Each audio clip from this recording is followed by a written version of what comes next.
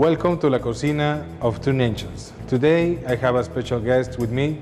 He's called Mi nombre es César. and we're going to talk about a main ingredient in the Mexican kitchen, also in the US kitchen. We're going to talk about chiles. We know a chile is called more than a veggie, but it's not a veggie, it's a fruit because it has seeds inside of the chile. And as we know, chiles has different spices level. How you know, Cesar, that many chiles that we have in Mexico and the US has different scale of spicy? Yeah, I know a little bit. A little bit? I want a little more. Can you explain it? Yeah, I can explain to you. Okay. It call it, o le llamamos la escala de Scoville. ¿Sí? La escala de Scoville mide el nivel de picor de cada chile que tenemos en el mercado. Empieza principalmente en el año 1912 y su creador fue Wilbur Scoville. ¿Sí? Podemos empezar en una escala de 15 grados Scoville hasta 16 millones de grados Scoville. Y como conocemos principalmente la parte más picante de esta escala podría ser la capsicina pura. In what's capsaicin or what's capsin? The capsin is the level of spices that the chili has in the natural way. That's the capsin. That's the main ingredient that make a chili spicy. You know about capsin? No. No. Capsin is the agent that makes a chili spicy. Yeah, and we can measure everything with a Scoville scale. And you may know we're going to start talking about the chile jalapeño. First of all, the chile jalapeño, I know, is the first chili in the Mesoamerica culture. And Mesoamerica in Mexico is used by the Mayas, Aztecas, Olmecas, all the Mesoamerica culture that we have. And we may know that Chile has very nutritional value, like vitamin C, they use it for the flu. And also the capsin has a relaxed effect to the people that eat the chile. We measure in this chile jalapeño into the scale of 2,500 to 8,000 Scoville scale. So it's just spicy or not? It's a mild spice one. Yeah, you know, it's a mild spice chile. We can use it on fresh salsas, salsa fresca. You can use for cooking with other meats. And it comes from, it's original from Jalapa, Veracruz. Yeah, Jalapa, Veracruz was the first approach of knowing the chile jalapeño. It gets exported to USA in the year of 1848.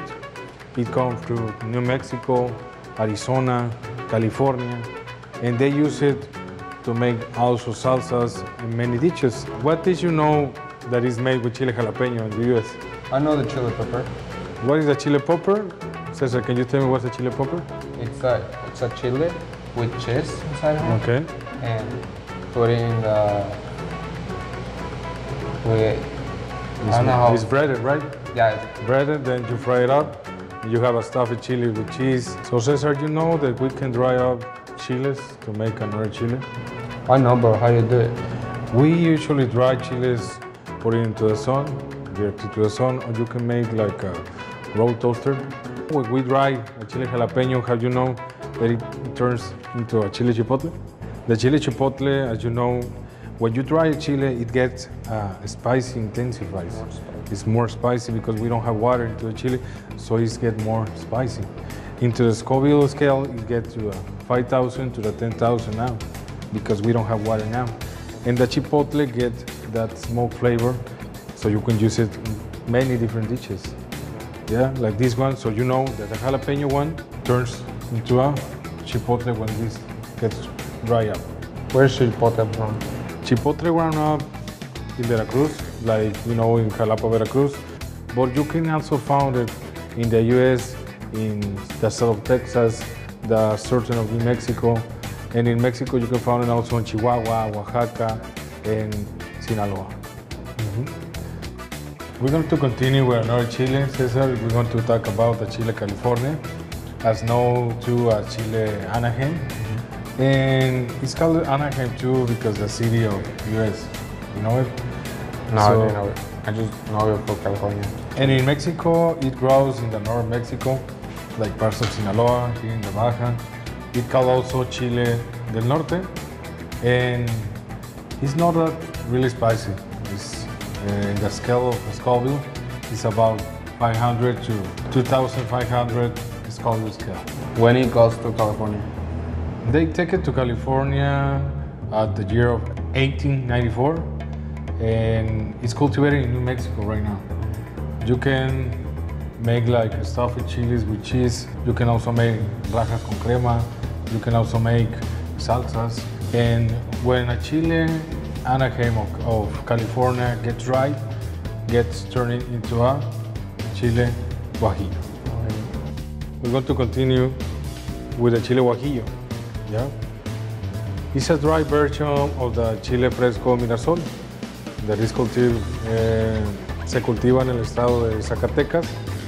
Is the main producer of chile guajillo, and it's not another spicy chili. In the scale, what number has? It has 2,500 Scoville scale. So it's not that spicy. It's not spicy. It's even in the dishes gives a sweet flavor. Know it in the US is the birria, for example. The main dish they use chile guajillo is in the birria with another mix of dried chiles. You can also make like adobo or like chicken and pollo guajillo with potatoes. You can use in salsas for enchiladas too. So it's popular. It's very popular, chile guajillo. Okay, the next chile we're going to talk about is the chile poblano. Cesar, have you heard about the chile poblano? Yeah, I know people make chiles rellenos. Chile rellenos is one of the most popular dishes in Mexico and now in the US. And it gets originated in the state of Puebla. Yeah, we know this chile in Mexico as one of the main dishes of the history. Is called chile en nogada. You know about the chile en nogada? Yeah, I know they put crema and granada in. Granada is called, the crema is called nogada. Yeah, that's the name of the chile. And it gets really popular when the monjas in el convento de Santa Mónica made this dish for celebrate the independence of Mexico. So they put like a stuff of meat, fruits, veggies, and lo bañaban con la nogada and put the granada into the chile. In the Scoville scale, Cesar, this is not a very spicy chili. It's also a sweet chili. It only has 1,000 to 1,500 Scoville grades. And you can find it also a very popular dish that is rajas con crema. We roasted the chili, peel it out, and mix it with, cook it with onion, then the roasted chili and put crema, cheese, and it's really good. It's also popular in the US. You can find it in Texas, New Mexico, California. Y también el chile relleno es uno de los platillos más consumidos en Estados Unidos. And when we try chile poblano, Cesar, it turns into a chile ancho. Yeah? El chile ancho, as you may know, Cesar, we use it in dishes like mole, adobo. We use it also in the birria. We also stuff it, chile ancho, with cheese, and it gets a more sweet flavor when you dry the chile. So you can find it from poblano to, how do you call it? Chile ancho. Chile ancho. And it gets more spicy? It gets a little bit spicy. Like a little bit? We talk about 1,000 to 2,000 in the Scoville scale. Not that much. Next chili we want to talk about, Cesar, is el chile güero. This one? Yeah. As you can see, el chile güero doesn't have that green color, red color. It has a yellow color, yeah? It's originated in the Yucatan Peninsula, so in the south of Mexico, and it's not a spicy chili. As you can see, we are talking about the low spicy to the spicy. Pretty high. Yeah. I know people call chile Caribe too. Yeah, it's called chile Caribe because in the island that is grown up of the US, it's called like Santa Fe Grande. So that's why they call chile caribeño, chile Caribe, chile güero. You know, we have 3 different names now. Yeah. Next chili we're going to talk about, Cesar, is el chile serrano. Yeah, chile serrano is getting more spicy right now. In the Scoville scale, the chile serrano is about 10,000 to 23,000 on the Scoville scale. It's a spicy one right now. We want to enter. A good spicy. It's a good spice. It's originated in the mountains region of Puebla and Hidalgo. Yeah. Why it's called serrano? It's called serrano, Cesar, because the mountains in Mexico we call it la sierra. Yeah. So la sierra, serrano, is came the name from las sierras. I know that you can make salsas para platillos, like shrimp, que le dicen aguachile. Aguachile, that's right. You can make aguachile with this. You can make salsas. You can also eat it raw. Only you put lemon, salt, and it's all. You can toast it. Also, you can toast it. You can like salsa tatemada. Yeah, you can roast it. Even pickle the chile serrano, like the chile jalapeño pickle. You can pickle always the serrano. You can find it in the latita. Yeah, and you can also find it in Mexico, in Sinaloa, Nayarit, Tamaulipas. They produce 180,000 tons per year from the chile serrano. So it's a very popular chili in Mexico. So you can know, if you don't know it, now you know. Your strength. Cesar, have you know that if we dry chile serrano, it turns into the chile de árbol? No, I don't know. Chile de árbol, Cesar, is one of the most spicy chile in Mexico. What number has? ¿Qué número tiene en la escala?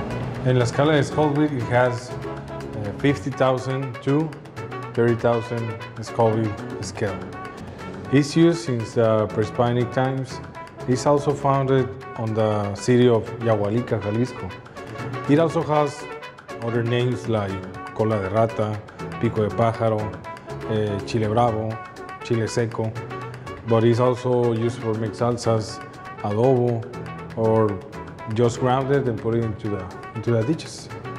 It get roasted, then ground it, and you put it into the I see menudo. I see that they can use it in the menudo. They put it up. Like chiltepín one, you can use chile de árbol for the menudo. We want to talk about one of the most spicy chili in Mexico, Cesar. To talk about the chile habanero.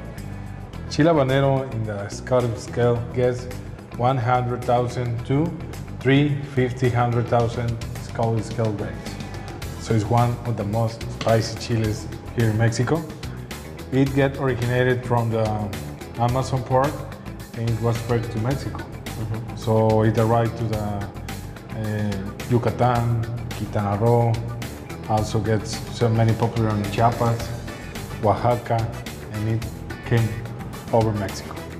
I see too much people selling in the streets in Mexico. So popular. Sí, popular. Very popular in Mexico. It got its name after the city of La Habana, Cuba. So it gets habanero from that part. And Yucatan is the most largest producer of habanero. They use it on dishes like cochinita pibil. They mix it with pickled red onion, and habanero, lime, vinegar. It's like a sauce. Yeah, it's like a salsa, like fresh salsa, like pico de gallo, but with habanero. And in the US, they like mix it with sauces that you have there, like barbecue with habanero, or also bottled habanero sauces. And it's getting real popular in the USA too. So it's a very spicy flavor. So I don't know if you want to try it. I'm going to tell you this is not the most spicy chili in the world. There's 3 more, pero it's one of the spiciest ones. So let's go. Let's see. Let's go, mijo. Salud.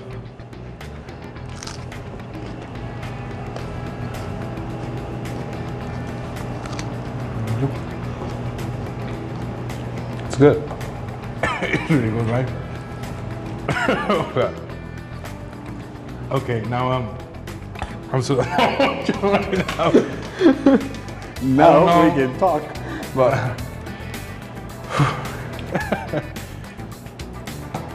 we do it for sight, right? yeah. For knowing.